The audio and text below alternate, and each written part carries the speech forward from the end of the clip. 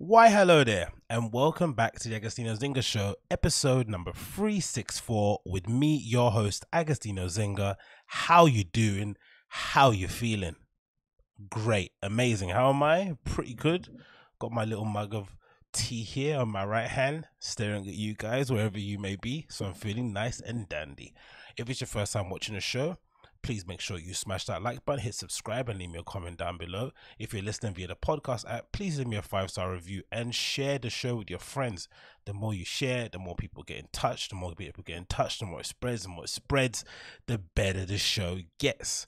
And if you want to support the show as well on Patreon, please do via the link down below. What I'm currently doing with Patreon at the moment is that I'm turning this entire podcast into an audio podcast. I'm also recording the audio track as well as the video you're watching on YouTube, and I upload the audio version of the podcast in full a couple of days ahead of posting it on all the other platforms such as YouTube and Spotify and Apple Podcasts. So if you want to hear the entire podcast ahead of time and you want to support the show also, or you just want to support it anyway and throw me some shekels, then please click the link down below on Patreon. That's patreon.com/Agostinho. That's patreon.com/Agostinho. Should be in the description down below. Click that link, and for as little as $1 a month you can support the show. You can get access to my entire audio library as well as access to this show you're listening to right now a couple of days ahead of everybody else listening to it. So if you want to hear stuff right when it comes out, make sure you support on Patreon. For as little as $1, it's available on there. $1 and an equivalent of like £1.20 if you're in the UK. So definitely check out the link down below. patreon.com/Agostinho. It should be the pinned comment on YouTube, and it should be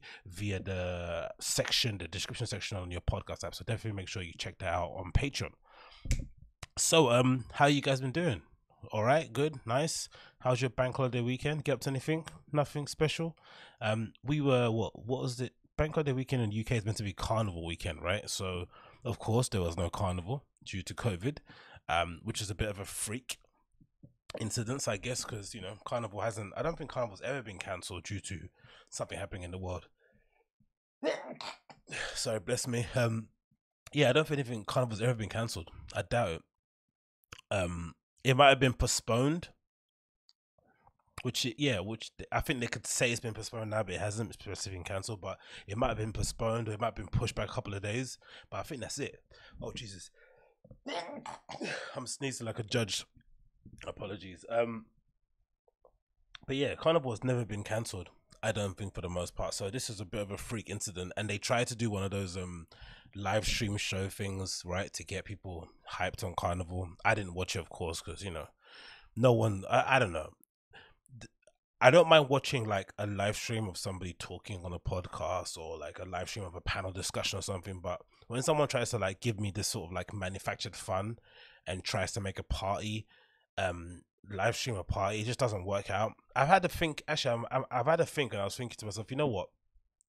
When clubs will reopen, I wonder if there'll be a segment of DJs who will start streaming their sets, depending on if the promoter in the club permits, right? Some clubs obviously won't allow you.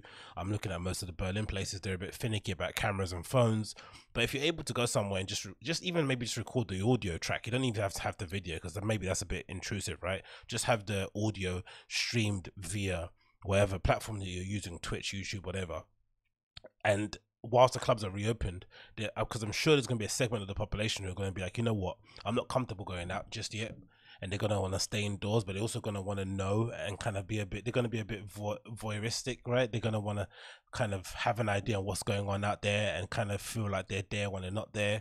It's sort of like the opposite of FOMO, because you'll get access to it. I wonder if that'll be a thing going forward. I can imagine it being a thing. I can imagine a couple of clubs trialing it, because if you built a bit of a streaming infrastructure now, to kind of keep your head above water, why not just kind of roll it out for everybody else that wants to use it, right? Especially if you're a DJ and you don't mind, and you have like a bit of a social media presence and you're plugged in that way, it could be a pretty good option to go forward, isn't it?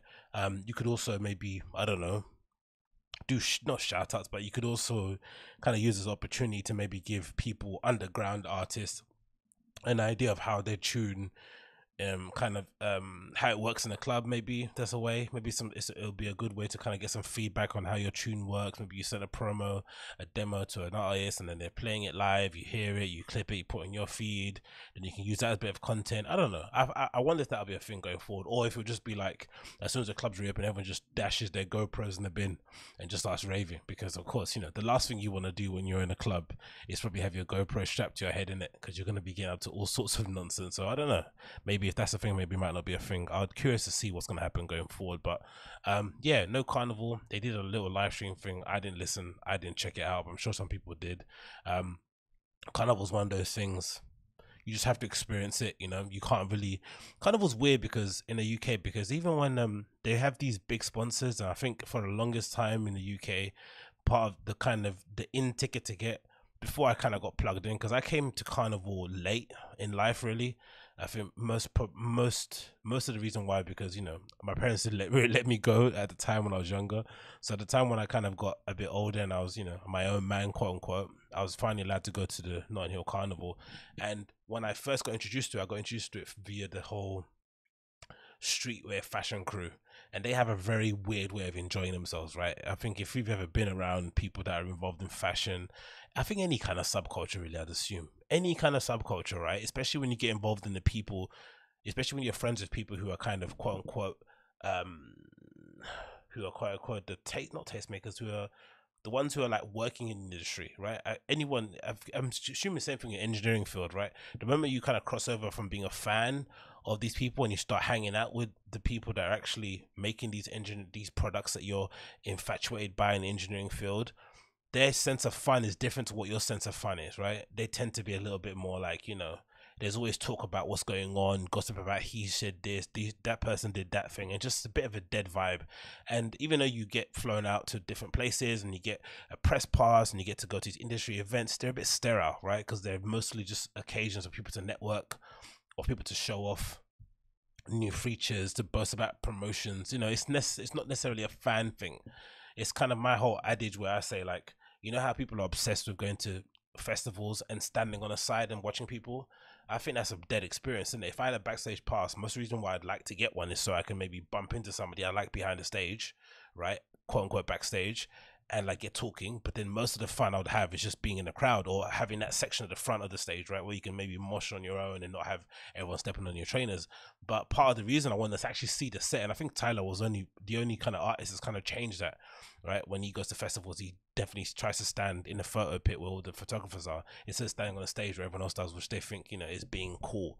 But being introduced to Carnival that way via the kind of fashion crew, you tend to kind of want the hot ticket thing entry, which is going to the Red Bull stage, right, where they have this like Red Bull section where essentially it's free drinks. At one time I went, it was free food as well, but it's a very corporate version of Notting Hill Carnival. Don't get me wrong, it's still pretty good. They still get really good DJs in.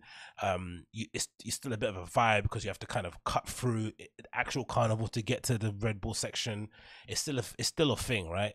It's still fun in what it is, but it's not Carnival, and it doesn't really do anything, right? It's not really what you want to go there for. And then one year when I stayed at home and tried to watch it via Boiler Room, it was still fun, don't get me wrong, because Boiler Room did a great job covering it, some great camera angles, everyone was showing out. And I think by and large the UK crowd, when it comes to Carnival time, just they really let loose, they're comfortable with cameras and not, they're kind of showing off their new dance move, new outfits, getting really on it. And it provides like a bit of fun viewing for you as a viewing public. But again, it's not the same as going. So to try and stream this, especially during this time, especially with the current, climate of people thinking, hey, this virus thing is affecting black and brown people disproportionately, it just doesn't seem like the best thing to do. But again, I understand, you need to occupy people's time, you need to maybe take people's mind away from what's going on, but I just didn't think it was maybe the smartest thing or the best way to kind of I don't know, to remind people of what they missed. It just didn't seem like a thing that I'd want to watch, really. Do you know what I mean? It would make me miss Carnival more than I actually do miss it, because I haven't been for maybe 2 to 3 years. I haven't been, and mostly because you just kind of get over it. It's a bit of a young man's game over at Carnival anyway, in general, especially unless you go on a Sunday or something. But I'm never really that, you know what I mean? And then watching that would have just made me think, God damn it. Or actually, just going through this year has made me think, you know what? All those things that I'm kind of like over, or I'm a bit snotty about, and oh, I'm over this thing, I don't want to go anymore. Now suddenly, as soon as stuff opens up again, I'm there. You know what I mean? Yeah, whether it's like a naff night at Coco's or some dead out rave somewhere in the middle of Shoreditch, I'm going. Do you know what I mean? As soon as stuff opening up, just to be like, you know what, I did it once it opened up. Because I think when stuff was opened, you took stuff for granted. I think, well, in my experience anyway, I know I did. I definitely took stuff for granted. I'm not sure about you guys, or if you'd ever admit that, but I know I did. But yeah, that was about it. Really, my weekend. Did a lot of running, did a lot of gym work, stayed in for the most part. Watched a couple of movies. What did I watch? I mentioned Gravity before. What did I watch this weekend? That was memorable. I rewatched the original Taken. That was good. I mentioned that before actually. What did I watch this weekend? I didn't watch Taken. Didn't watch that. There was a space thing. Gravity. I watched. Oh, I rewatched season 1 of Fargo. Excellent TV. Again, it just goes to show you just how far that show fell off.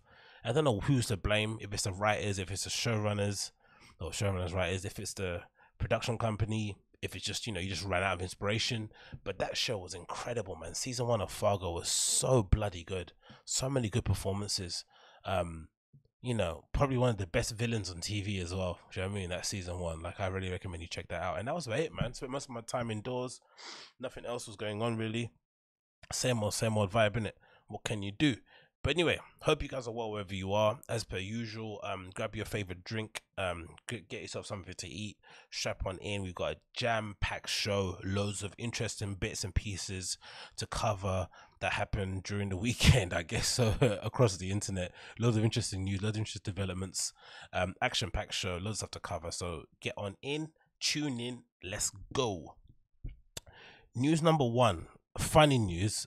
Supposedly some kid in Taiwan got tangled up in a kite and got swung around. It looks like via his neck. I'm not too sure if it was actually his neck, but whatever it is, whatever part of his body it is, he must be thankful he still has that body, that part of his body, that part of his, that limb attached to his body. He should be thankful of it, because Jesus, this looks scary.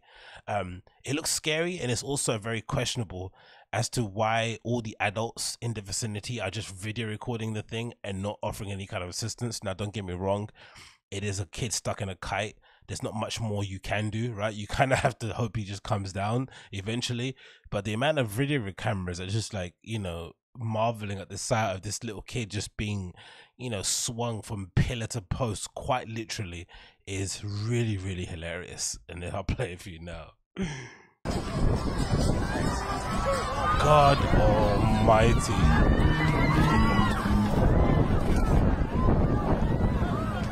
Now, I'm not too sure if it's attached to his neck or if it was attached to his arm, because I think someone mentioned it might have been his arm, but I don't think so, because I think with his arm he would have dropped ages ago, but it was definitely his neck. And it's just, God almighty, man. I guess the good thing is that most likely, there's going to be somebody in that vicinity, especially if in a Far East country. There's going to be somebody that is, has some sort of a medical experience that can render some help. Because if that was anywhere else, maybe a place maybe less affluent, there'd be some real problems. Right?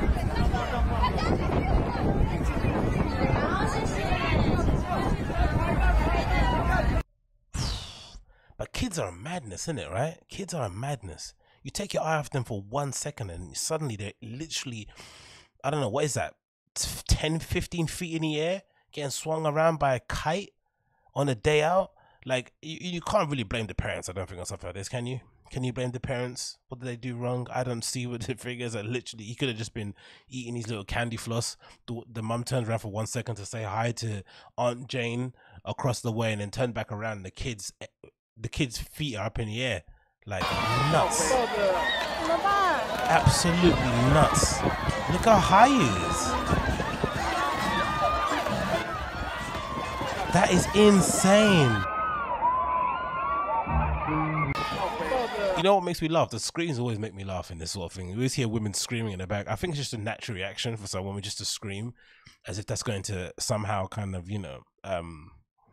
do anything that's going to kind of resolve the situation. There's also screams high pitch, low pitch. Like if he starts swinging low, they scream more. He swings high, they scream a bit lower. It's just a very, very bizarre way to deal with the situations of this. Again, what can you do in it?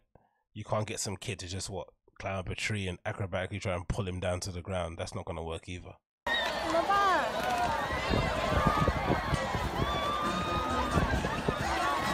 Fucking, you know, it kind of reminds me of, it's that video of that old who's that lady that was trekking somewhere in the middle of the desert, and she gets injured somehow. Helicopter comes to try and pick her up.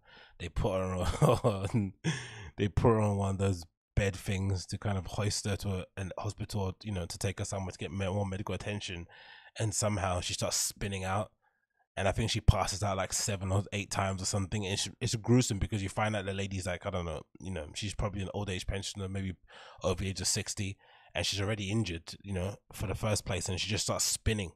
And luckily this didn't happen to this kid, because I think, you know, if he was spun anymore, he definitely would have got choked out. Now again, I don't know in the video if it's actually been attached to his neck or if it's just his arm. But that is nuts, isn't it?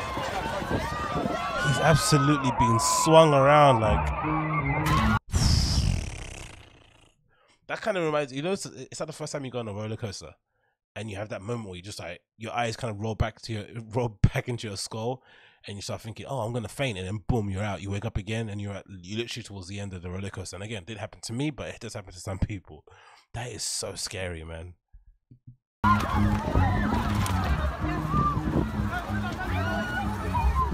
Everyone's just casually walking up like nothing's going on. But it's also, you know what, it's also nice to see that some countries are reopened where they've actually had the possibility to have kids get, you know, dragged from pillar to post out there. Because, you know, countries like the ones that I'm in at the moment, that's never gonna happen. And I think there's a final angle of this. This is what I think this shows at the start of it, maybe. So this kite is pretty big. It's a pretty big kite. It's on a windy day. I'm assuming they plan for this, right? Windy day in Taiwan. Get all the kites out. Get the family out. Family day out with kites and shit. This is this equivalent to like, is this irresponsible levels? Is this equivalent to like taking your kid to a fireworks exhibition, like a local one in the park? Because obviously it's cool for your kid to see, but there's also the, you know, the possibility that they could get hit in the head, or, you know, their eye could get, you know, blown out of their face via watching a couple of rockets go off in their local park. But I'm sure this was like a fairly professional operation. But look at the kid at the back.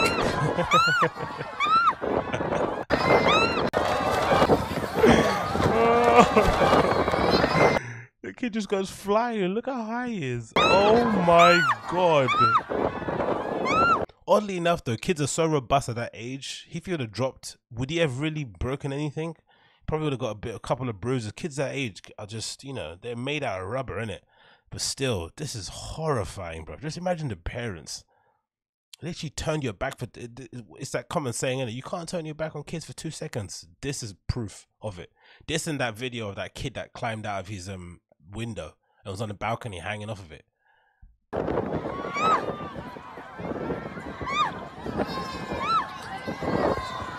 That is insane. That is insane.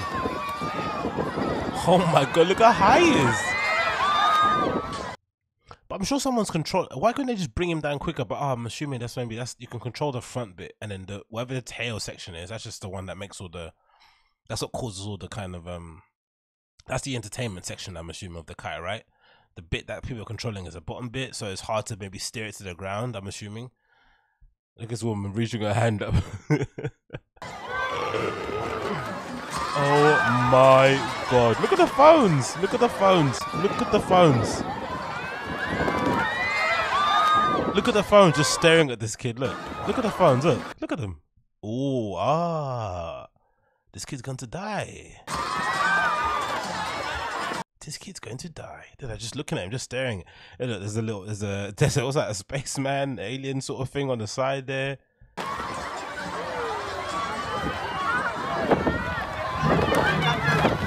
This is probably why people don't like going to hot air balloons, isn't it? This is maybe the reason why people don't like going to hot air balloons, because of stuff like this. You just don't want to take the chance. Bloody hell, man. Shocking state of affairs. Yeah, but get well soon to that kid, innit? 3 years old, and I'm sure he's gained a a lot of chest hairs going through that experience. We can say that in it, to say the least. And then another pretty hilarious video I found was something that has kind of really struck a nerve with me, because I guess I come from the service industry, right? I've my most um experiential, oh yeah, the most the time in my life, I guess, working wise, that really benefited me the most was working in the service industry, specifically in retail, right? That's where I kind of learned to grow up. I sort of made a lot of friends. I sort of appreciated, I sort of, no, I sort of got the respect for what, no, not appreciate, yeah, I gained a deeper respect for what real hard work is all about. I gained an understanding of how to treat humans, or how I wanted to be treated, and just generally gained a different appreciation for just, you know, living and existing and putting a roof over your head, in it. Because I think when you're younger, especially for me coming from that kind of creative industry where people can be a little bit entitled, in it, they can feel as if like the world kind of owes them things, some depending where you go. But you know, for me, when I went to St. Martin's, a lot of people were like that. There's a lot of entitlement, like you feel as if you're owed this, you're owed that, because you studied here, and because your friend is that person, and because you went to this party, when really in life you only get out of it what you really put into it, right? That you only get out of life what the hard work that you're willing to kind of commit. And really, for the most part, the people that are the most talented usually aren't the ones that go the furthest. It's usually the ones that are dogged, that really are able to kind of sink their teeth into something and really commit to learning about it inside and out, and just work the hours in it and do the work without any sort of recognition or pats on the back, and just kind of slog away. And eventually, when they give the opportunity, they show out.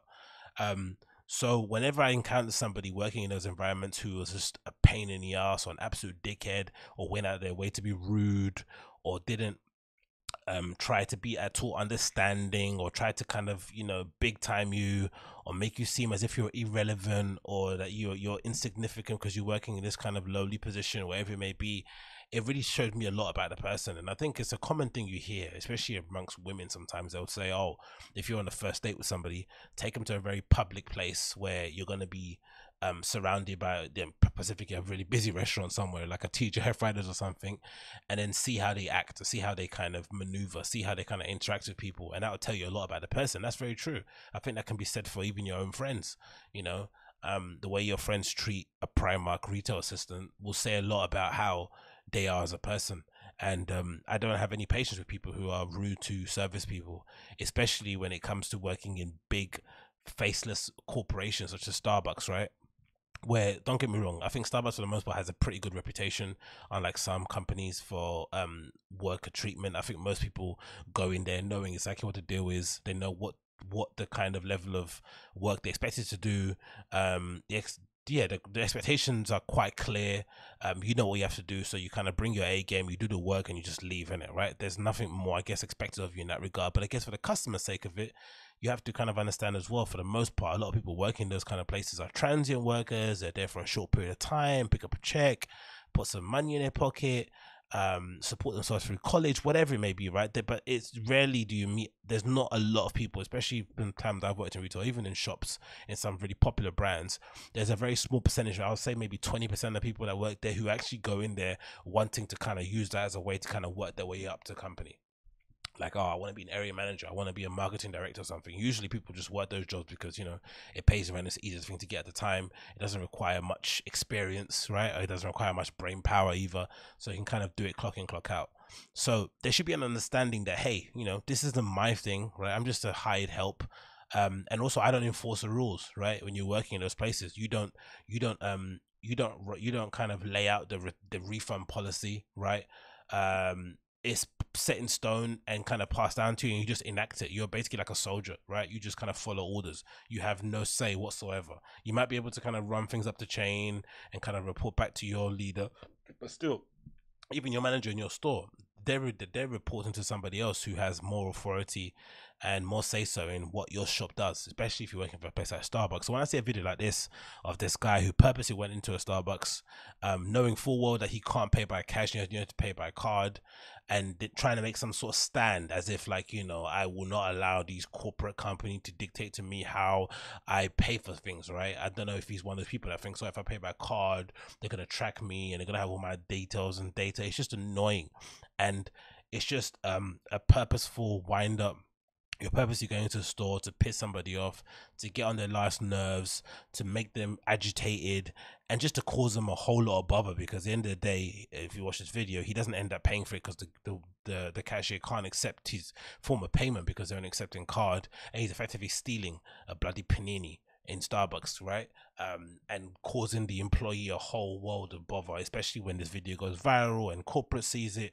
And that's the worst thing as well, working in retail. You hardly get any support from head office, especially if the response, because usually the response on social media is like, you know what, it's like nothing, isn't it, right? It's probably like 5 or 6 people complaining, but for the most part, most people that go to that store will know what the rules are and just comply, right? It's no big issue. It's just it's the noisy minority that make us stink. And unfortunately, most corporate companies, especially working in the service industry, they just react to it and they don't want any trouble, they don't want any hassle, so they'd rather tell you, hey, give that person a refund or issue an apology or give them a voucher. It's always kind of like they just bend the knee as soon as they can, right? They always kind of believe that mantra, or they die on the mantra of like, oh, the customer's always right.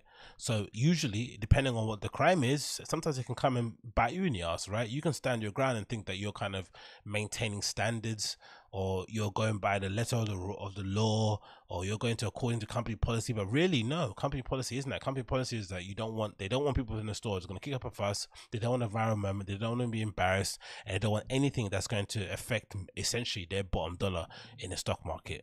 And this is kind of one example of somebody kind of exploiting that and really taking the piss, and it just drives me up the wall, man. I hate people like this. I think it's really, really terrible attitude to have. Paying by cash and our cashless premises. Here we go.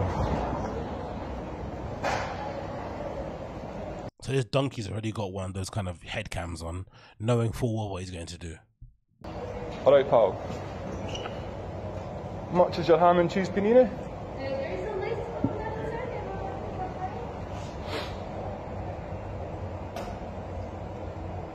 Can you possibly just scan it and you can tell me how much it is?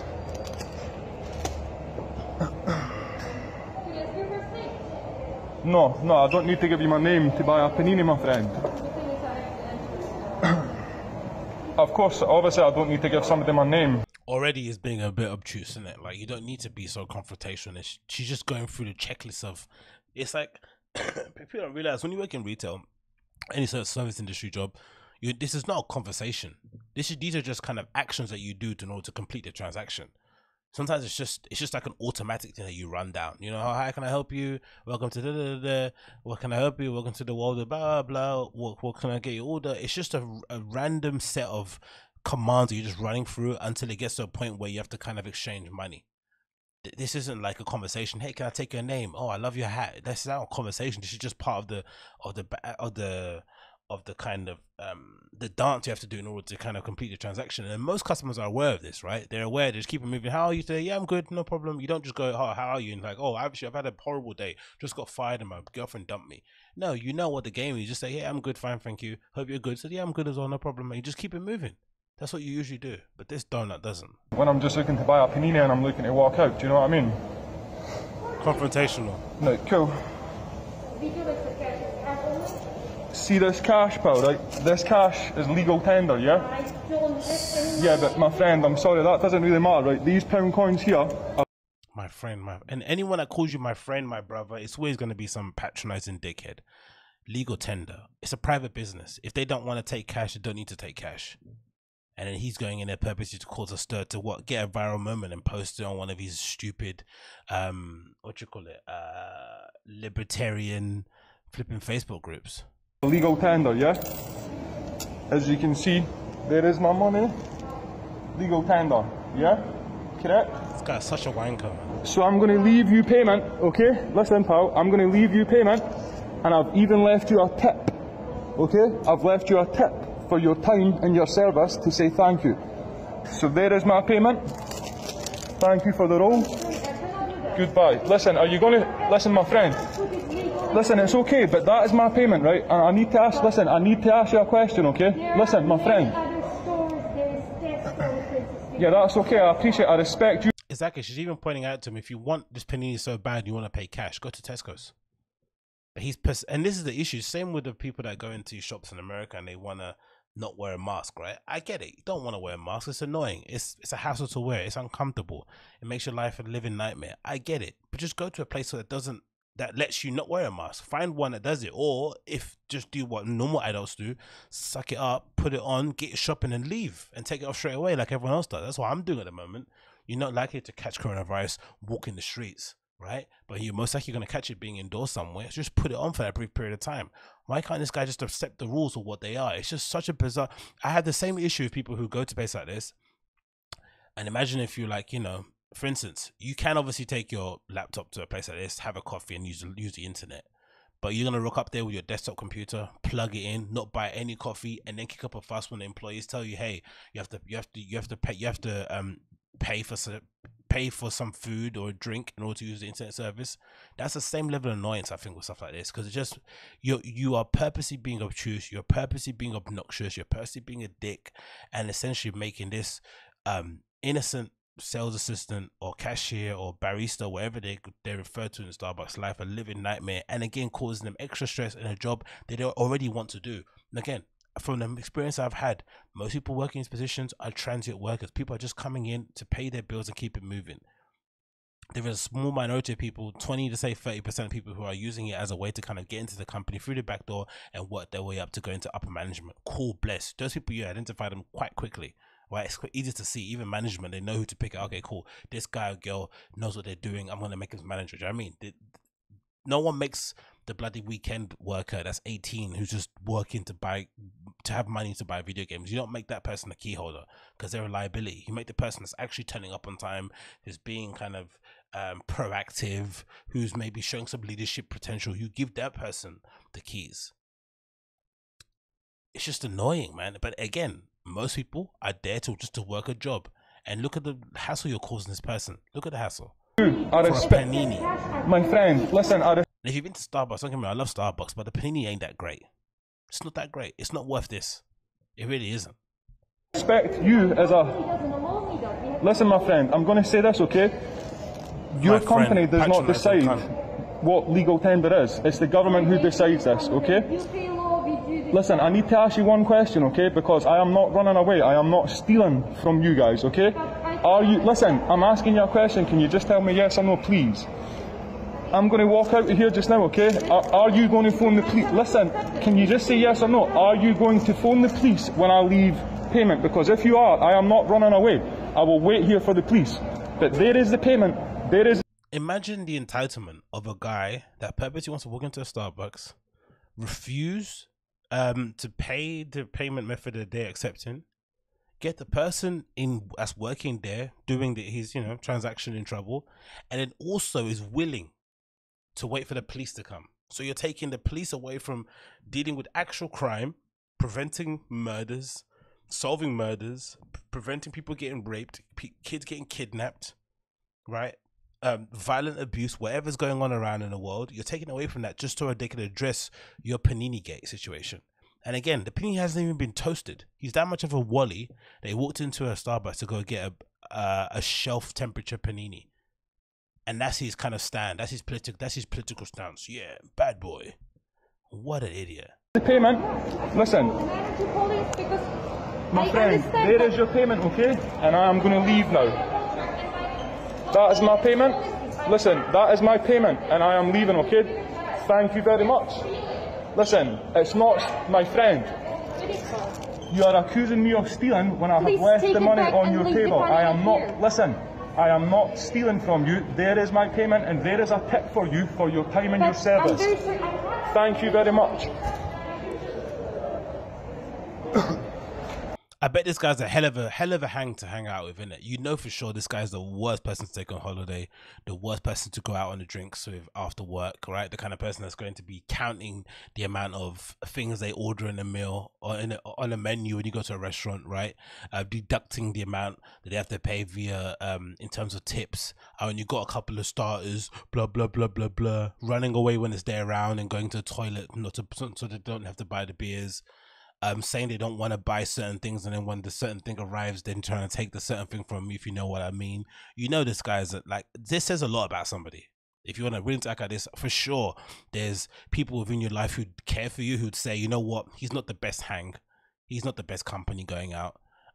For sure, he's not the best colleague, right? Ugh, just painful to see. And again, I don't know, man. Maybe it's COVID. Maybe it's everyone just angry and bitter, but it's just sad to see us kind of reducing ourselves to this, isn't it? We should just be kind of all kind of rallying around each other, if anything, right? You should be going into a place like Starbucks and maybe being a little bit more compassionate for the people that are working behind the tills, because you know, damn man, you have no way of working from home. You have to be here. So I'm gonna make your life as easy as I can for you, make it as painless and pain-free and stress-free as I can, because I know it's probably freaking you out just being here, right? And seeing this many strangers coming in front of you, and then, you know, listening to the 24-hour news cycle telling you that you're gonna die, you're gonna die, you're gonna die. So last thing I want to do is remind you of that, right? I want to make your experience as effortless as I can, as painless as I can. You go in there and you just, you know, you're like a ninja. You order your thing and you duck. You don't want to cause them any sort of grief. But no, some people actually want to up the ante and kind of, you know, really cause people to have a nervous breakdown. Now, what a piece of shit. Really, what a piece of shit. But hey, again, what can you do, man? The world is made up of different individuals, isn't it? We all kind of are on this planet to add to some kind of legacy. I don't know. But hey, what can you do? On the football front, Manchester United, my club that I love dearly, have finally agreed a fee to sign a player of notoriety to add to our illustrious squad and team full of world-class players. Not, but yeah, we finally signed somebody. We finally decided to pull our finger out and address a glaring hole within our squad and our team. Don't get me wrong, it's probably not the signing I would have wanted right now. It probably isn't going to be enough if this is the only signing we have, but it's a good step in the right direction. But there has been some interesting blowback or feedback and just conversation around the potential signing coming up of Donny van de Beek from Ajax. Man United have agreed a 35.7 million fee for him, and the reaction from the fan base of United has been very strange. We're a really odd fan base for a big club.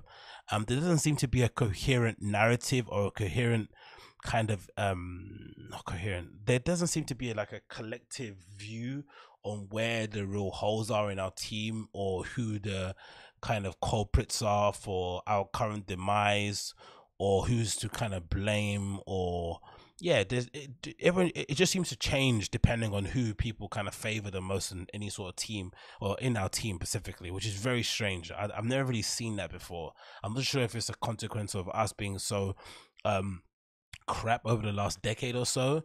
I'm not sure if this has always been there, or I'm not sure if this is like a natural reaction to so much success in the beginning. But regardless, it's very odd to see us kind of devolve in a way where some people are questioning the validity of signing someone like a Van de Beek. Some people are saying that he's not necessary in our squad. Some people are saying that he's not going to start. What's the point?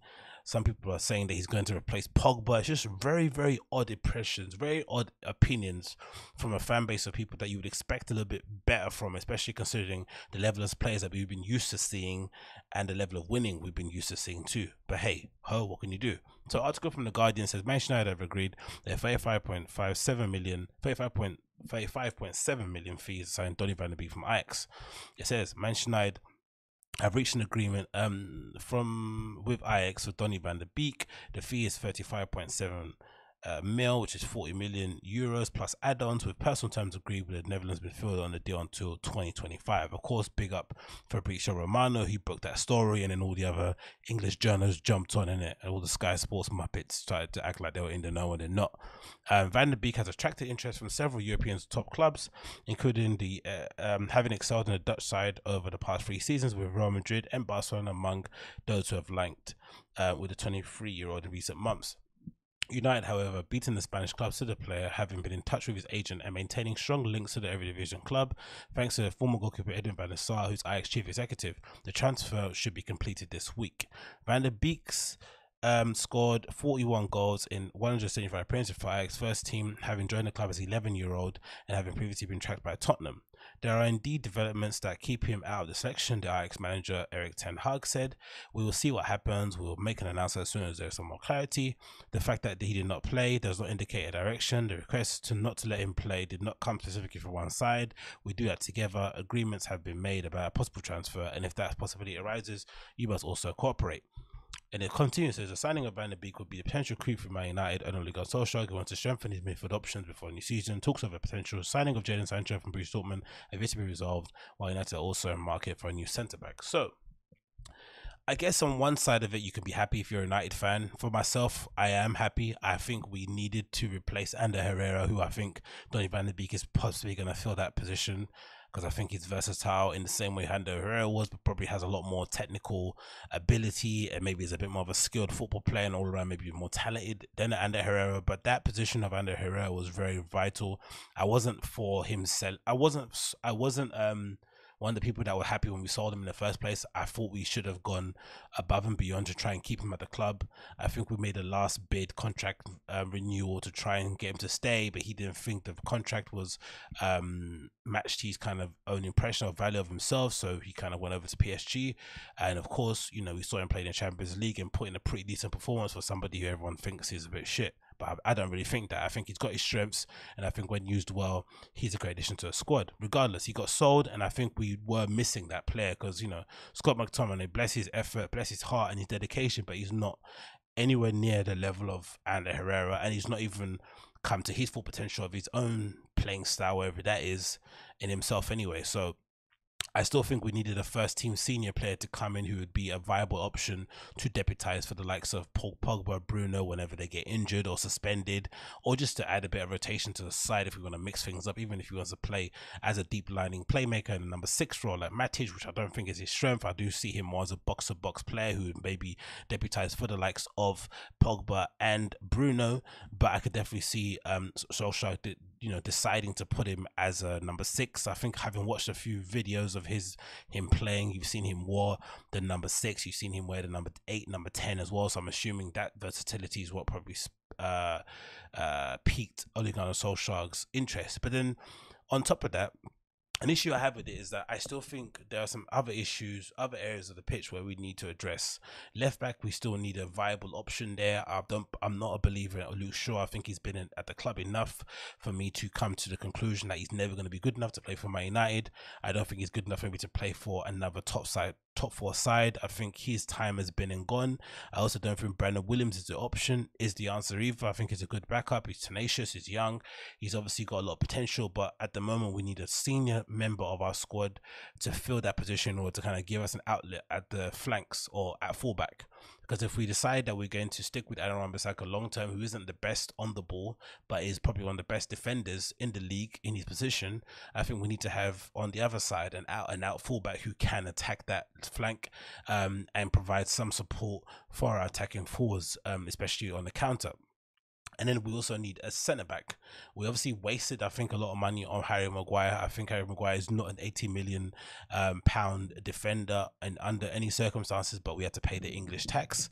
And it goes to show, because we're now having to look for another centre back to complement him. I think in another top side, if you were playing for, let's say, even if you played for Man City, I think Maguire's position would be questioned if he played for Man City, because his performances have been very questionable.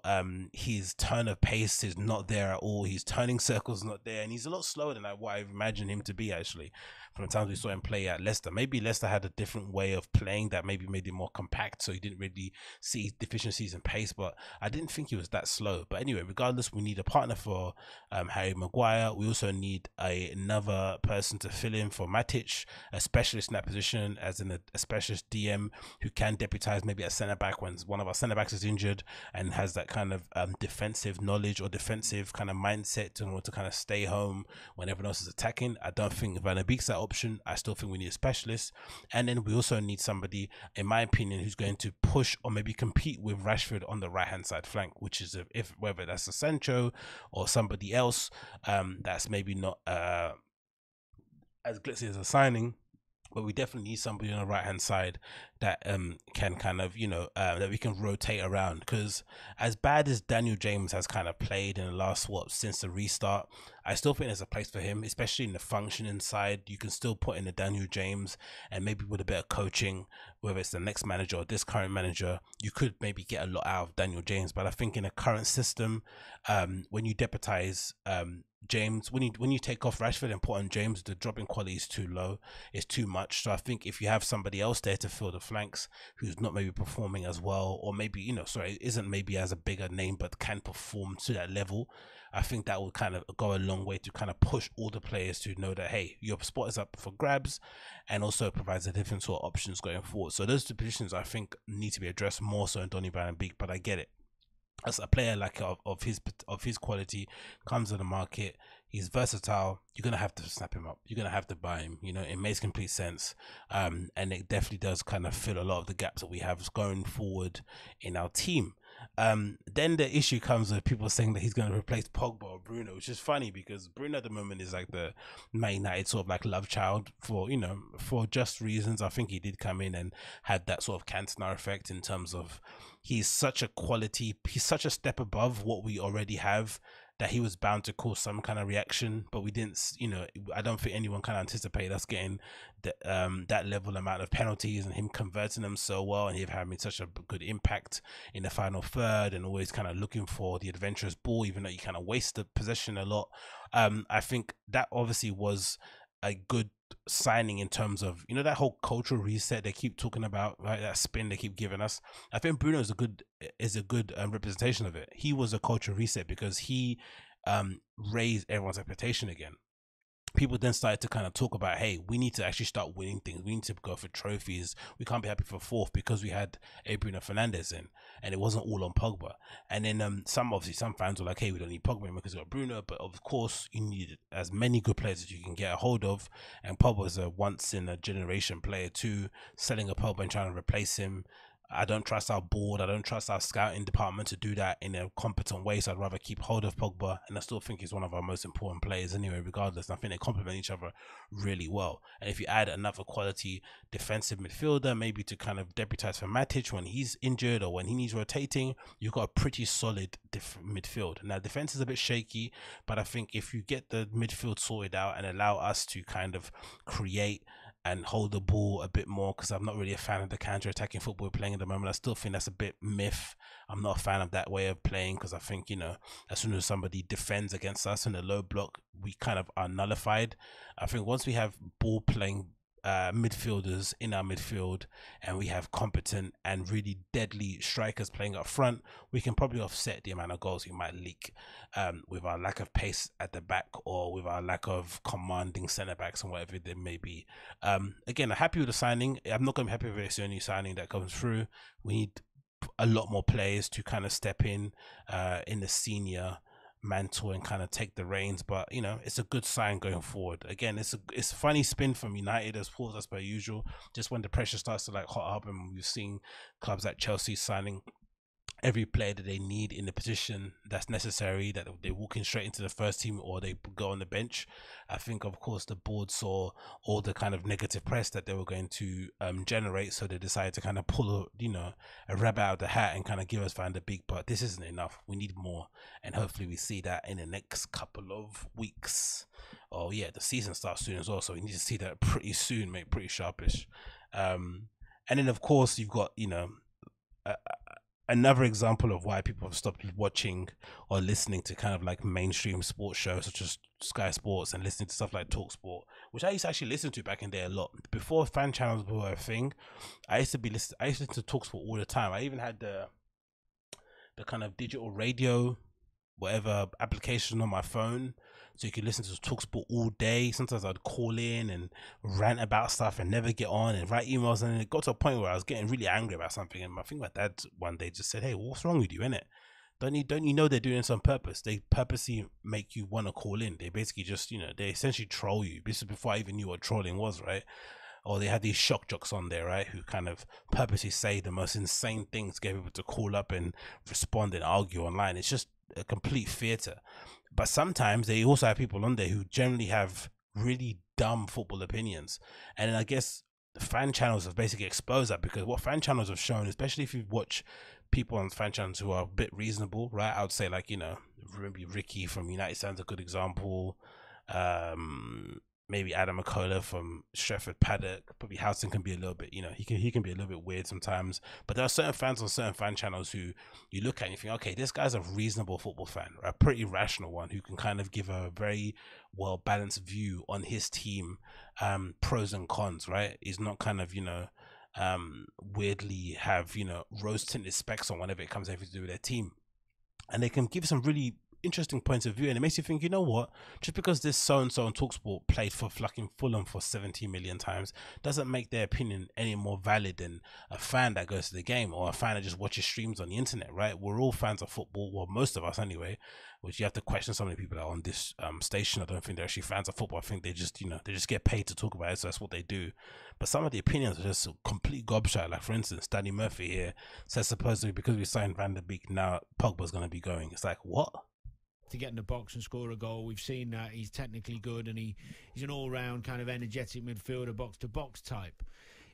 Playing with Fernandes and Pogba, do you really think that? Do you know what I think? I think that Pogba could be off. That signing to me says Pogba's off. Why would you buy a player who's an attacking midfielder? You've already got 2 attacking midfielders. You can't play them all. It's idiotic. It doesn't even need a statement. But again, he supports Liverpool. Why Liverpool be linked to Thiago when they have Fabinho? Because you can't play both of them at the same time. It's the same logic. It's just so brain dead. Most top teams have top players to deputize for the top players that might get injured. You always need quality. That's the main beef that's happening now with Antonio Conte at Inter Milan, right? He wants to sign better players to give them more of a chance to be able to win the Serie A, but their owners are like, hey, we've already signed 11. How many more do you need? But he's like, look, I need more. And this idea that somehow Pogba's going to leave because Danny Van der Beek came in is insane, because you only have to look at the transfer market at the moment to know that the players of Pogba's level aren't moving the way that they were moving in the past, because there's not a lot of teams out there that can pay their wages or justify the transfer fee. Good example, Neymar. Yes, he missed out on the Champions League final, right? But where realistically could he go if he leaves PSG? There's not many places that could afford these wages, so he has to stay until the market maybe improves, until COVID settles and people are allowed back in stadiums so clubs can generate the cash in order to support that transfer. But he's not going anywhere. Gareth Bale is still sitting on the stands in Real Madrid somewhere collecting his 700 and whatever pounds he's getting a week.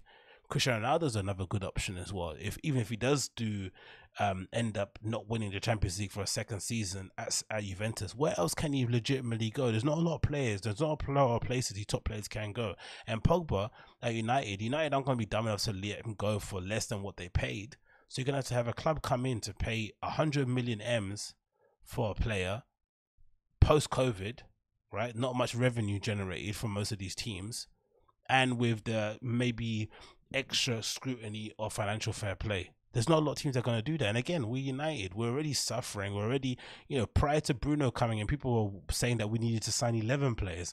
Now all of a sudden we signed 2 and we don't need Pogba anymore. It's like, what? And again, these people get paid to have these opinions. But again, I'm a big believer in that. I'm loads of these people, especially some of the pundits and talking heads on these sports shows. Most of it's just born out of bitterness.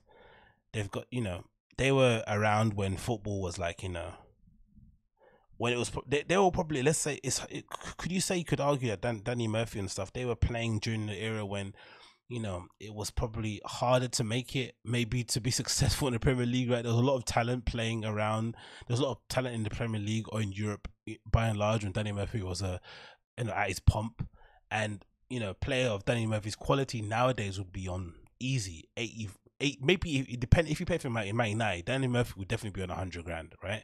If Phil Jones can get north of that, then for sure Danny Murphy would be on 100 grand a week. So there's definitely a bit of jealousy in the idea that they were kind of born in the wrong era, and these young players who have kind of not achieved an inch of what Danny Murphy's achieved are getting paid way more than he is, and they're commanding such such high transfer fees. But some of their opinions when it comes to football are just so baffling, man. Really, really are baffling. And I don't know. Maybe it's a thing that we should just be all currently aware of. But hey, it is what it is. Then there was this really funny news about him and this kind of follow up. So this guy, I think on Twitter, called Mike Singleton, who's what is he? He is a senior executive at the NBC Universal and Hollywood's Ultimate Insider. Supposedly leaked some news that there's going to be a new proposed law in the UK that would make celebrities label as edited label as edited photos posted on Instagram that are photoshopped. Members of Parliament said edited photos on Instagram are fueling a mental health crisis because they're creating a warped sense of beauty, which is accurate, right? I don't think that's not true.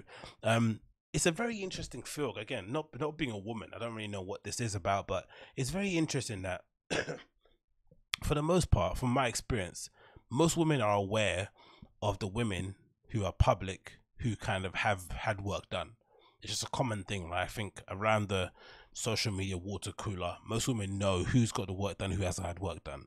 It's pretty evident to see. They've got their little telltale signs. They can see whether or not someone goes dark on social for a bit, doesn't post any pictures of themselves, maybe they're post surgery, maybe they're post non-invasive thing, whatever it is. They have these little tells, right? I even found out there's a tell to find out somebody got lipo. There's these little puncture marks that they have on the side of their waist or something. You can tell somebody got a bit of lipo done. So there's things that you can tell. So I've always surprised me when people, especially use this image and stuff. I think that's the kind of controversy, was that he used the image of Khloe Kardashian, who's kind of been the face of this edited pictures online, where she kind of edits her pictures so much that you don't even recognize it's her. Especially, it's even more sad, I guess. I guess it's a sadder state of affairs because most people would refer to Khloe Kardashian as being an attractive woman. So to see somebody of her level of attractiveness reduce themselves to editing their pictures this much makes you feel a bit, whatever she's going through in her head must be horrible, right? But we know what the deal is. Why don't you just come out and say, hey, this is me, I did this, I did that work, and just keep it moving. This idea that some women have to kind of pretend like they didn't edit their pictures or hope no one calls them out on it is very strange. And then what ends up happening is that when they get called out on it, they then kind of resort to playing the victim and saying, hey, I'm being bullied, this is why I don't say nothing in the first place. It's a really weird cyclical thing. But I'd assume most women could know what the issue is, isn't it? And then he followed up and said, hey, I want to apologize to Khloe Kardashian for using her photo as an example in this tweet. It was a random choice. I could have used any thousands of other people. Hell, I could even use my own, which is, I guess they got reached out and told to kind of take that down. But she's a big culprit when it comes to this kind of thing. And again, it's maybe is sending the wrong message to kids, but I don't think kids are that naive. I don't think teenagers are that naive. I think most teenage girls know that she edits her pictures and she face tunes it and does whatever she does. And I think most people are either going to see her as an example regardless, or just see it as like a woman who's got a lot of kind of body and self-image issues, which is again a consequence of what? Social media, right? Posting yourself online every single day, seeking the approval of strangers is definitely going to cause you to do some very questionable things. And again, it's just, it's bizarre because it's not like, the picture on the left is her looking like an ogre, right? She still looks very attractive and very appealing to most men, and then the right is just another attractive lady too. It's just whatever your taste is. It's not like one is more attractive than the other, I would say. I don't know, talking from the outside's point of view. But it's just interesting to see members of parliament getting involved and trying to enact a law as if social media isn't built primarily on the idea of faking your lifestyle in some way, shape or form. What next? Are they going to require some people to post their holiday pictures only when they're on holiday? Some people do that, right? Some people purposely take pictures when they're on holiday, bank them, or kind of stretch them out over a longer period of time than when they're actually out there, even tagging the location. So they come back from Ibiza and they just start posting, a series of pictures for a period of like 2 weeks, making it seem as if they're away somewhere else. And whenever someone asks them where they are, hey, are you still out there? They won't reply to the message. They'll just keep, they'll just purposely be mysterious and aloof. People do that all the time. What are you gonna do? You're gonna write into law that people should only post their pictures on the day that they're on holiday, right?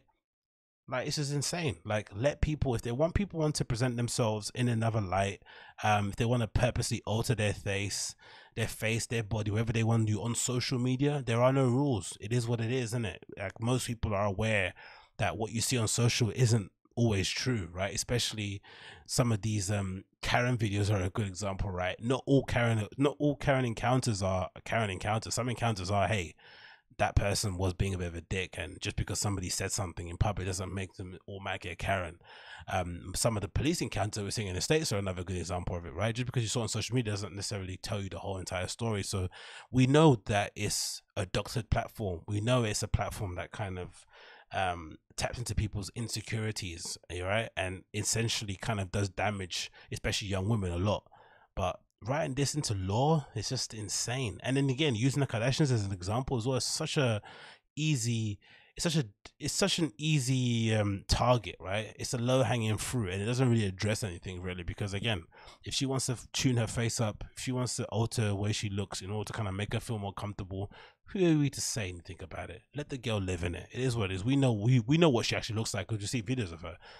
At the moment, you can't face tune videos to the same level you can pictures, but trust me, when they do, girls are going to continue doing that as well. There's a reason why people catfish, because it feels good, right? It feels good to be like, hey, I'm getting a sense of validation from people that I didn't think I could get myself because I've altered the way that I look or that I purposely misled people.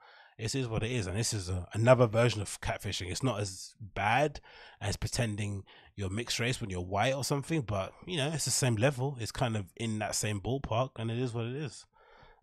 Yeah, odd one, that one, really odd. But hey, politicians always know how to use their time wisely, don't they? Eh? Not. And then I wanted to update. This is a very interesting, not interesting. It's a very funny, not funny update. Regarding the Kyle Rittenhouse situation. Yeah, man, my video that I posted about it, reacting to the news, got a lot of interesting feedback, right? And for the most part, it got absolutely downvoted to hell or whatnot. It got what's that thing called? Thumbs down to hell, right? People did not smash that like. They smashed the opposite of the like on that video. But regardless of that, I think the comments were really constructive, which is nice to see. A lot of people kind of, I think, saw or kind of understood via my first video regarding the car return situation that I was only reacting based on the information I had at that time, and mostly based on the information that I was given or that I listened to via the mainstream media, right? Unfortunately, I kind of got looped into that and kind of got sucked into that orb and didn't really read up on what was going on and really kind of delve in deeply into it. And once I did, man, oh man, did I get it wrong. Man, oh man, did I get it wrong. And this isn't a retraction or a correction. It's just more so of an update to say that, hey, I got the first video completely wrong. This idea that somehow he was this neo-Nazi that went down to this area in Kenosha to go and, you know, set the black people straight and spray bullets indiscriminately into crowds and kill many people wasn't true. He obviously went there with some good intentions, and unfortunately, as does happen in these riots, things just spiraled out of control, and before he knew it, he was able to defend himself against a mob. So whatever the narrative they were trying to spin on the mainstream media to try and make him seem one way isn't necessarily true. And what makes it really difficult as well to kind of digest is that it seems like, looking at it, especially from my experience of kind of dealing with this online and just reading the story, it seems like from the outside looking in, especially being a UK guy, it seems like the media in the US are purposely causing division amongst the population. They're purposely stoking this fire.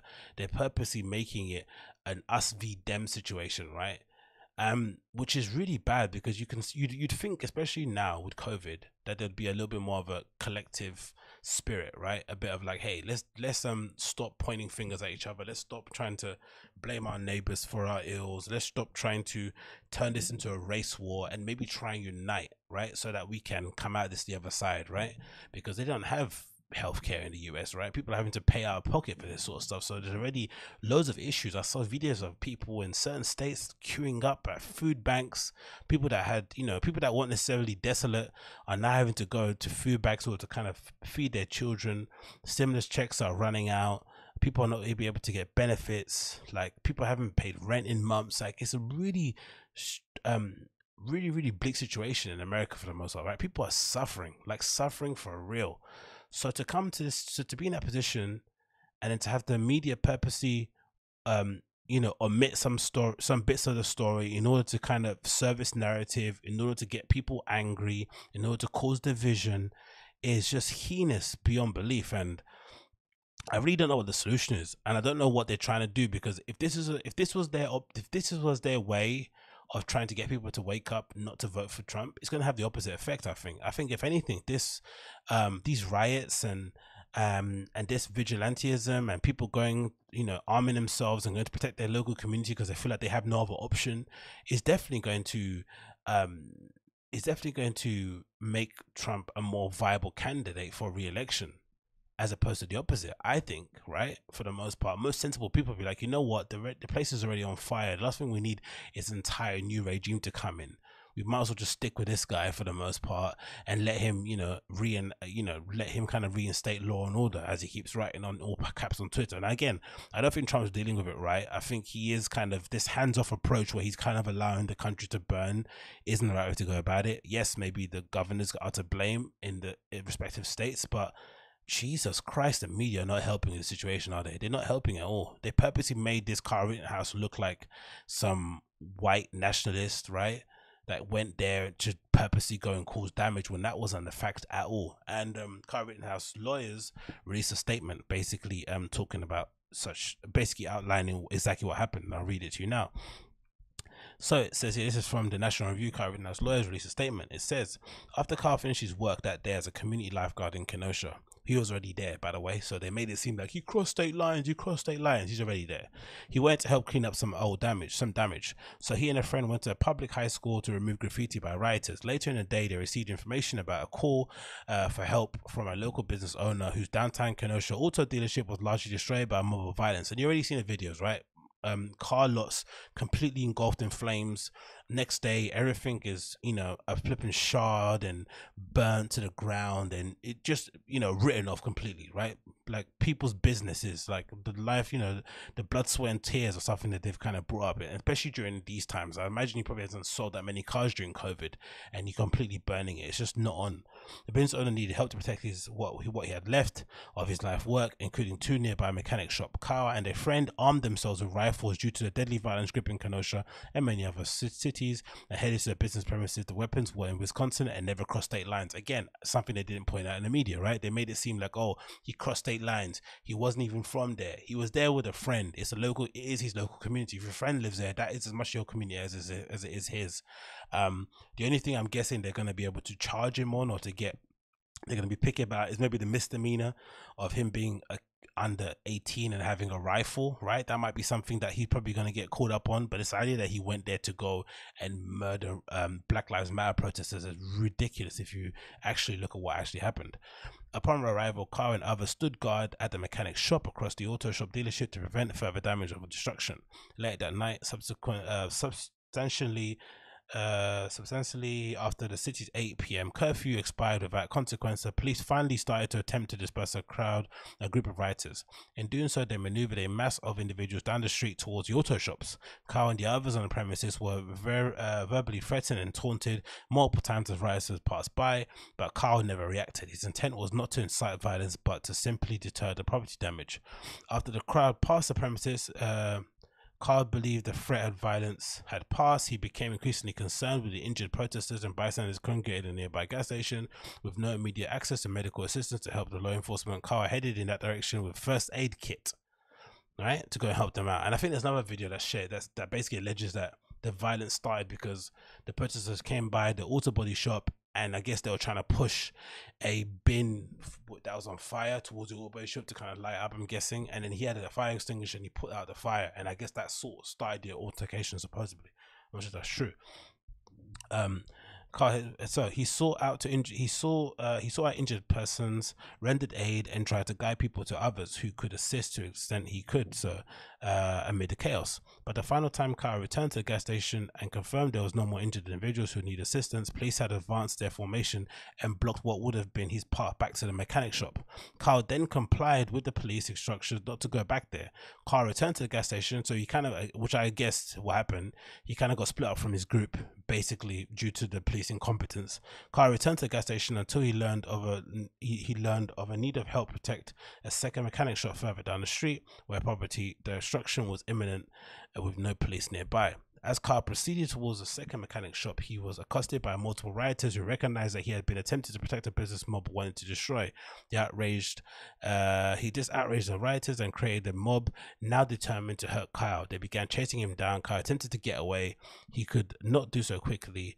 Upon the sound of the gunshot behind him, Kyle turned and was immediately faced with an attacker lunging towards him, reaching for his rifle. He reacted instantly and justifiably with his weapon to protect himself, firing and striking the attacker.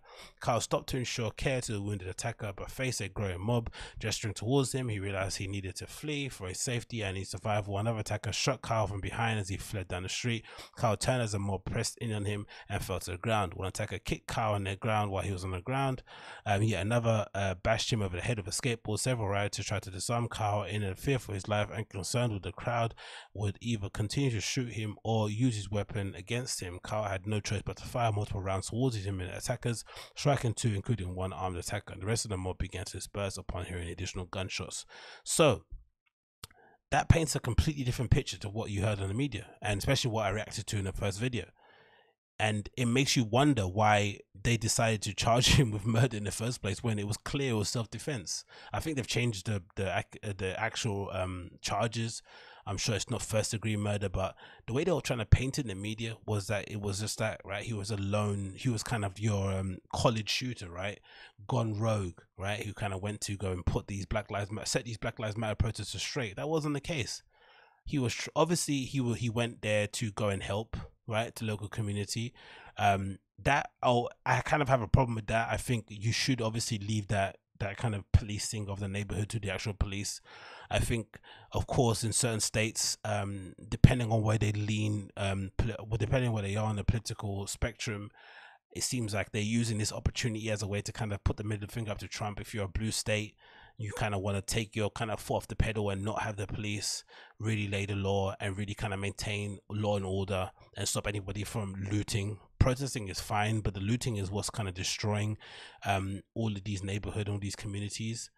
And I don't know, man, I just think it's just an unfortunate situation, because regardless of what happens, this kid's life is effectively been ruined. I don't think you can kind of, I don't know, if a kid that's never killed somebody is finally going to be okay because it was self-defense, right, in the midst of a riot. I think once you're alone with your own thoughts, kind of recounting the situation, you're going to regret some of your actions in some respects. Again, he's only protecting himself, I'm sure of that, but a kid's life's been ruined. Two families have, had people pass, regardless of what you think of what they did in their prior lives, because I think people are now labeling them as, child molesters and whatever it may be due to their past crimes. But, it's just unfortunate that they're losing their lives in this sort of instance. And again, it's just going to cause more and more division, as we've seen with the other story in Portland with somebody else shooting a supposed Trump supporter. That's not really been on the news too much. I've been keeping an eye on it, but you don't really see anybody kind of, labeling that person as a anti-Trump person, right? Because I guess the person that died was a pro-Trump person. It's just a really, really divisive and kind of bad time, I guess, in America, because the media aren't helping things. The guy in the White House ain't helping things either, Trump, because he sees this as an opportunity maybe to kind of I wouldn't say guarantee re-election, but to definitely give the people voting to pose a question, really, right? What do you want? Do you really want Kamala Harris and Joe Biden to step in the midst of all this going on? Can you really trust their administration to kind of, put a kind of, deal with this in the right way? Maybe Kamala Harris, considering, the amount of people that she's locked up over her time. But I don't know, you can't, if you're a conservative, can you really trust the Democrats to really deal with this in a good way? I don't think you can. And again, I don't think you can categorically go out there and say Kyle Rittenhouse wasn't defending himself, because he clearly was. You see the original video and you see, again, I don't know what the law is in America. I don't know, just because you've got a gun in your hand and somebody tries to punch you, can you shoot them? That seems a bit weird. Again, he wasn't trying to shoot him. The guy was trying to lunge for his gun and hit him over the head with a plastic bag. You don't know if the bag had bricks in it, but the kind of self-defense rules, I'm not sure what, what they can kind of pick apart there, but he didn't cross state lines. The gun was his friend's. He was obviously there because the videos of him cleaning up graffiti. So he was obviously there to go and help out the community. And unfortunately, you know, as it is with riots, things just got out of hand, which is why I think, by and large, people shouldn't be going to, regardless if your friend lives there or not, you shouldn't be going armed to go and protect your local businesses unless it's your own business. You should only go and protect what is actually yours. I think going out there and trying to render support to other businesses in your community is only going to end this way, whether it's going to end in you fatally wounding somebody or you getting fatally wounded yourself, because you know both sides will have guns, for sure. Most conservatives will have guns, more so because you know they're probably more pro guns, but in general putting yourself in harm's way for somebody else's business just isn't worth it. It really isn't. You know, everyone's life is ruined. Just what? Because of what? Because of a bloody dumpster fire or something, whatever that started the whole beef in the first place. It's just so, it was just so avoidable, man. It really was. But again, the narrative that the media tried to sell about this Kyle Rittenhouse guy isn't true, man. Isn't true whatsoever. Now they're leaking, people are leaking videos of this kid getting to a fight in school and hitting a girl. What does that mean? Does that just, it's the same way that you can't say the guy that he killed in the petrol station, who might have been a you know, who might have had some dubious crimes of his in the past, that somehow that justifies him dying at the hands of a teenager, you know, in the midst of a riot. That doesn't justify either. Same way you can't say it, you know, Kyle Rittenhouse should be in jail because he punched a girl in the back of her head one time during high school. That isn't fair either. I just wish we could deal with these things fairly and kind of judge them as they are. But unfortunately, the climate at the moment is not what it is. So yeah, let me know what you think, man. Like, do you, again, this is the right Kyle Rittenhouse's lawyer statement, whether or not that is actually what happened. Do you believe the story? Do you think Kyle Rittenhouse is going to get strung up? You know, will the charges change?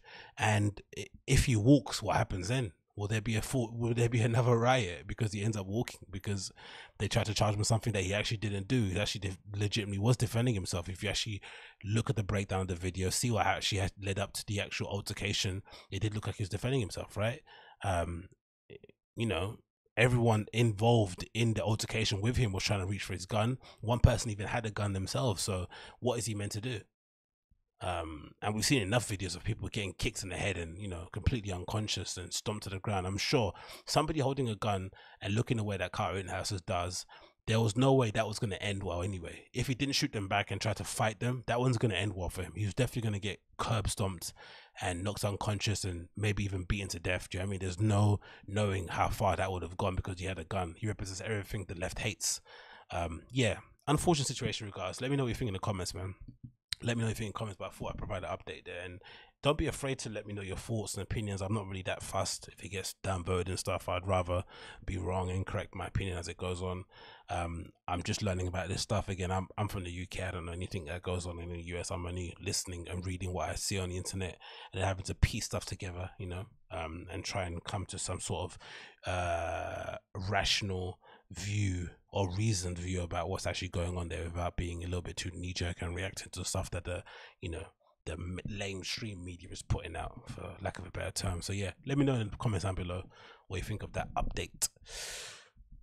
What else is going on here? So we got talked about Kyle. Let's move on to something else here.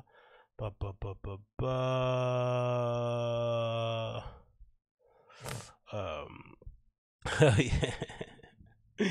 Yeah, let's talk about Bella Thorne. Oh, I love this, man. Celebrities always ruin everything, innit? Celebrities ruin everything. It's just what they do.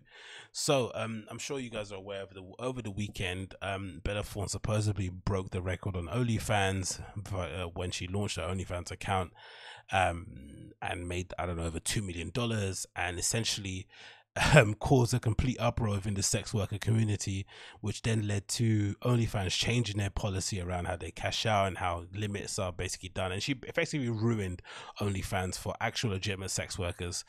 And it just goes to highlight, you know, what happens when you have celebrities get involved on platforms or in industries that are predominantly meant to service the, I wouldn't say the lowlier types, but the people who generally have no other option but to work in it. Because that's the thing that's really interesting to me with the whole not legitimization, or yeah, the kind of legitimization of sex work at the moment in this society, right? like you looked at porn and those kind of degenerate activities as places where degenerates existed, right? It wasn't an avenue for like your local next door mum to kind of go online and make a couple of grand because she's selling her feet, right? Porn was, you know, mostly left to the absolute low lives of this world, right? If you wanted to meet some freaks, you went to the porn industry, and you know they kind of were able to kind of keep themselves above, you know, keep their head above water, make do what they can, exploit technology in really cool, interesting ways, and just generally go about things in the right, correct way, and then kind of, you know, handle stuff in house, whatever it may be. And then then somehow it turned into this weird feminist arm where some women who weren't from that sex worker community, or who had all the opportunity in life to go any other way apart from sex work, or apart from working in that industry, has suddenly kind of used it as a way to kind of prop up their feminist stance, right? Taking ownership of their body, agency, and what they do, all this sort of stuff. No one can tell me what I can do. I can wear what I want. I can suck how many dicks I want, blah, blah, blah, blah. And now we're in a situation now where essentially any girl with a smartphone camera who kind of, you know, is a bit of a freak in their own bedroom can just get it on without that much effort and without really committing to that degenerate lifestyle from the comfort of their home, and essentially just turn it off the moment they step out of their rooms. But of course, this is only damaging the actual people who actually need a platform like OnlyFans, right? I'd imagine people who can't put their lives at risk by going out and kind of engaging in any kind of sex work in public, I guess, in some regards, right? In then sort of like soliciting work in that regard. Then Bella Thorne has essentially exposed that truth in a way that I would have never imagined. It's just funny to see it. So this is sex workers blame Bella Thorne for changes at OnlyFans that harm their income. And this is from the NBC News. It says sex workers and other content creators who use OnlyFans platform to support their livelihoods are blaming actress Bella Thorne for changes in its terms of service that include caps and holds on payments. The changes came after a number of people who were reported to have asked for refunds, saying that Thorne charged $200 for a naked photo in which she was not nude, according to the Los Angeles Times. And guess who reported on the LA Times? Our girl Amy Kaufman. Thorne, who posted on her own accounts that she did not offer nudity, told the Times that the screenshots of the supposed offer circulated on social media had been falsified. Yeah, of course you say that. And it's funny too, because Bella Thorne is friends with who? Another problematic social media icon, Tana Mongo. So it does make sense, innit? Like, you know, birds that flock together and all that malarkey. It continues, it says, content creators say OnlyFans subsequently imposed payment caps of $50 on pay-per-view posts and a hold on payments that would force some international creators to wait 30 days to receive their money. So she went in there, made her $2 million. They changed the caps, and now some users or some content creators have to wait a whole month to get their money because they're having to pay out refunds on Bella Thorne's dubious actions. Which is funny because I think that you know, some of these sex workers are getting on their high horse, but I have heard stories of some people, you know, selling a bluff. Like I mentioned before, Ruby Rose did it, right? Ruby Rose posted a picture on her Instagram stories somehow suggesting that her and her friend were naked, and then you had to go on OnlyFans to unlock it, and when you went to OnlyFans it wasn't naked, it was just her in a bra and bikini top, right? It was just like, come on man, on lingerie. So I think that's a common hustle that women do on those platforms. And by and large, I think, you know, if you're a mark or if you're a whale, you know you're going to get duped here and there along the way, right? It's kind of the game you're playing, right? It's kind of this dance, right? You've got the money, they've got the goods, so you have this kind of weird dance, and you're kind of having to, you know, exploit each other in some way, shape or form. But you can't be saying you're gonna upload nudes for $200 and then not send nudes. You know what I mean? That's taking it too far. Users who earn a significant part of their income on OnlyFans blame Thorne for the new policies, which they say limit their ability to make money. Thorne, 22, a former Disney star, made $1 million in her first day on service, according to Variety. And again, she doesn't need this. No, I shouldn't say this, right? Because we don't know what her finances are. She could be in a position where she needs to do this. That's why she's resorting to it. But if ever there was a person that didn't need this kind of hassle or attention, it was her, I guess, in that regard. And maybe even in terms of kind of reinventing her look and what she's about, because I thought there was a period in time where Bella Thorne was trying to get away from being this kind of like vision of sex or something, right? She was trying to step away from that, but I guess no, maybe she's just leaning into it, because being 22 and just being known for being hot and not actually being a good actress is maybe not the way you want to go about things, because it does limit the scope of stuff that you can do in it. But hey, what do I know? OnlyFans said in a statement that the changes were not based on one user, and said that it aims to provide the best platform possible for its community. It says the transaction limits are set to help prevent overspending and allow our users to continue to use the site safely. Yeah, right. It says we value all the feedback received since this change was implemented, and we'll continue to review these limits. Thorne posted a series of tweets Saturday saying that she apologized if she had affected sex workers' ability to make money. She says she intended to only normalize sex work and intends to speak with OnlyFans about the new restrictions. And again, the entitlement of celebrities, as if people are waiting for Bella Thorne to normalize sex work. People just normalize it already. People are spending their hard-earned money, you know, subscribing to certain people on that platform to get pictures, which I can never understand, right? Paying money for JPEGs is nuts, let alone paying money for MP4 files. But regardless, you know, if they want to spend their money on those kind of things, if people are providing that service, do what you want to do. But to suggest that somehow Bella Thorne is going to be the one to normalize sex work is insane. She said, "I want to bring attention to the site. The more people on the site, the more likely a chance to normalize the stigma." It's like, what? And in trying to do this, I hurt you. I risked my career a few times to remove the stigma behind sex work and porn and natural hate towards people's stew. What is she talking about? And it continues, said Thorne told Paper Magazine that she was making a documentary about her experience. This is the best bit on OnlyFans with Sean Baker, writer and director of the critically acclaimed films The Florida Project and Tangerine, which I've watched.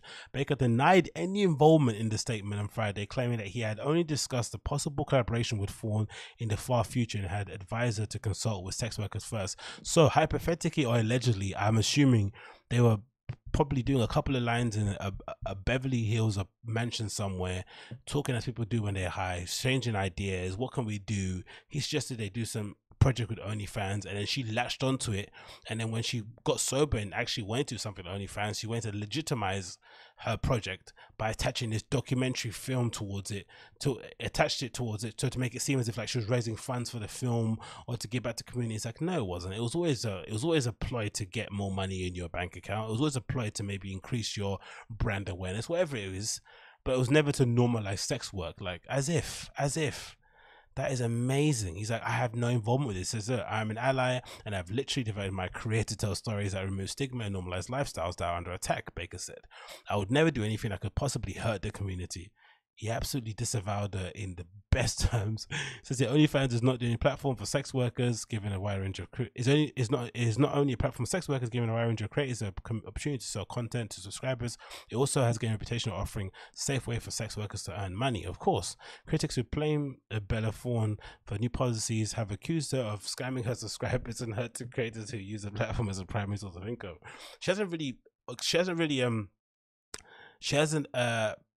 She's basically exposed a scam. That scam was always running on there anyway. It's just funny that somebody of her level would do that. I finally got caught up on a Bella Thorne OnlyFans and white Disney star and still working actress fucked up a platform that allows sex workers to earn safely with autonomy. Is basically the snapshot of worldwide co-opting spaces, of white women co-opting spaces for marginalized in the name of empowerment. Of course, it's just funny. She tries to be an ally and essentially is the complete opposite of an ally. Other users who have links to OnlyFans accounts and identify as sex workers are also responding on Twitter saying how frustrated they were with Thorne joining the site and potentially inspiring massive changes when so many people in the community rely on it. She says here, the issue with Bella Thorne is benefiting from OnlyFans is that she's not a sex worker and doesn't need to turn to the site to afford to live when so many of us rely on the money, and she's totally fucked us for clout for her shit new movie about sex work when she has no effing idea. Oh, I love it. Another user who goes by username Miss Carlette something XO asserted that thousands might suffer from what many see as repercussions of Thorne's behavior. Said, I'm sure she's a nice lady, but that doesn't take away from the fact that millions of us are now screwed. Mothers who relied on that 1 week pay to feed their kids, dads making a few extra money for their family. Now due to her scam mistake, thousands will suffer. Oh, I just love it. It's just such representative of, you know, what goes on in most corporations, and that they come in and just absolutely fuck up everything for everybody else.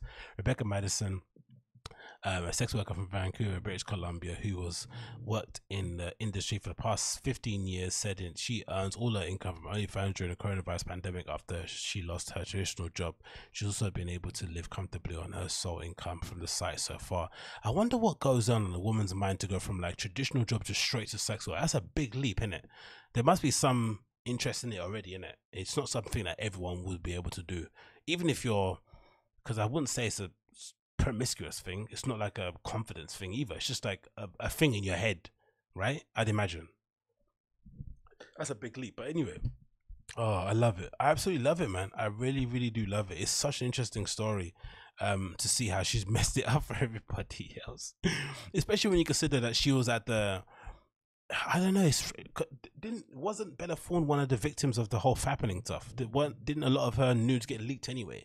So I'm not even sure why there's a demand for it. I'm not sure why she'd even want to put herself in that position again, because her nudes got leaked. I'm sure it was Bella Thorne, to an extent where everyone basically saw her for JJ and shit. So why would you want to exploit yourself again in that way? Maybe it kind of goes to show that maybe the first leak was allegedly manufactured and an inside job. We don't know, but it's just funny that she tried to legitimize it with the movie, and the guy that was supposedly producing it said, nah, don't include me in your shit. I don't want to be any part of it. But yeah, let me know what your thoughts are, man. Did Bella Thorne ruin sex work for everybody on OnlyFans, or was OnlyFans always doomed? You know, because it is what it is.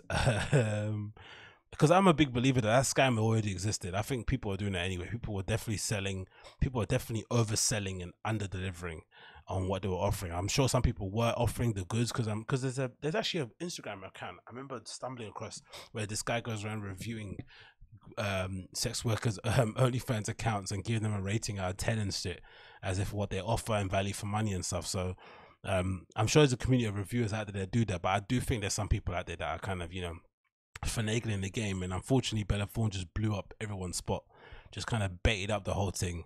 I don't know. Again, people that are paying for this stuff is insane, man. Again, it's just, you would never have guessed it in the technology age that we live in at the moment, that people would actually be paying or subscribing to porn in that way. Like, it's just wild, isn't it? I think people already are a bit mad or a bit nuts or a bit kind of freaked out when people say they've got like you know, Pornhub premium accounts and stuff.